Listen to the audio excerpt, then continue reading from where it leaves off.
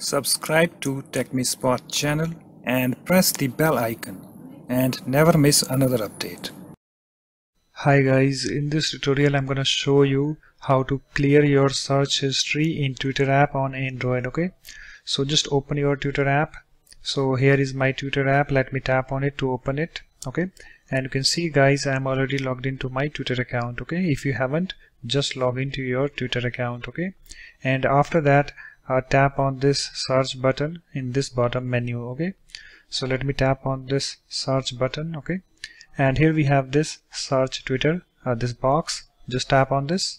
Okay, and you can see guys, here we have this recent searches that I have done. Okay, and you can see yours, and in order to delete them you have to tap on this cross, this link. So let me tap on this. Okay, and here we have the pop-up clear recent searches. Okay, so just tap on this clear link.